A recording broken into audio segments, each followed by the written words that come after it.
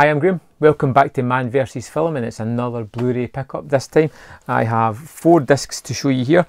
One is an actual TV series. It is Quatermass, the John Mills one from, let's see which year it was, 1979. Yes, I could have been more prepared, but that's just not my style. So I recently watched the old Quatermass movies and TV series, and I loved them. Certain aspects of them anyway. I thought they were both pretty good movies, and I'm quite interested to see this reimagining. Now, I picked this up for $2.99 off Network itself, and I thought it's a no-brainer for that price, and I'm really quite interested to see what it has to offer.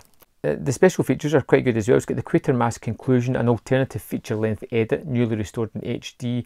It's got episode recaps. It has kind of usual stuff like image gallery, trailers, and it has a booklet by a TV historian. It feels quite a thick one as well because the package is really quite heavy. I picked up Blood Harvest as well, which is also called Nightmare, I believe, which is number 34 on the Slasher Classics collection. I picked this one up because it's going out of print. There's something happened with the rights, there's something went haywire somewhere along the line, and they were only doing one print run of this, and when it's gone, it's gone. So I know it's going to go up in value. I know it's going to just go up there. I don't know a thing about the movie. I've seen the trailer. It looks kind of odd and strange, as most of these movies kind of are, and I'm willing to give it a shot, and I know that I will more than recoup my money if I decide to pass it on. Another one I picked up recently is Amazonia, the Catherine Mills story. I recently watched a couple of cannibal movies. I assumed this was another cannibal movie, and it's not. It's more a survivalist jungle romance type of movie, but it's equally as awesome. I absolutely love this movie. I've got a review up on my channel that you can go and check out, and it's basically just about this girl whose parents are murdered.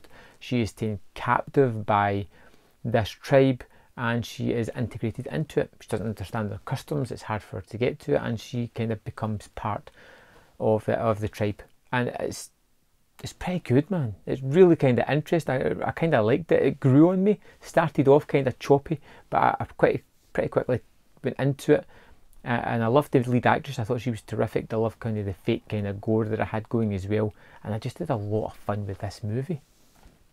One more that came out from 88 Films, and that is Eyeball, directed by Umberto Lenzi, who's I recently watched in Cannibal Ferox, his movie, and this is one of their new premium packages. Comes with a really nice slipcover, comes with postcards, a good booklet that kind of encapsulates Lenzi's career. It's a really interesting read. And then we have the movie itself, which is a giallo, but it's one of the best at really just hamming it up with everybody as a suspect. It's a busload of tourists arrive in Barcelona to tour around. Somebody starts killing them off, and everybody's a suspect. Literally everybody. The only people that didn't do this are the victims. It's great. And it actually has a really good reason at the end of it. It's why the person is doing what they're doing and how they get caught. It wraps up pretty well. Some of the giallos are a bit wacky when they get to that, but this one's pretty good. I love the kind of filming of it.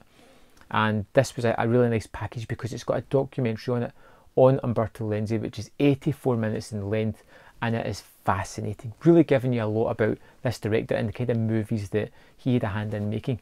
Of course, with these type of things, I walked away with a laundry list of movies that I am just going to have to see at some point. And that's going to be in more Blu-ray pickup videos, no doubt.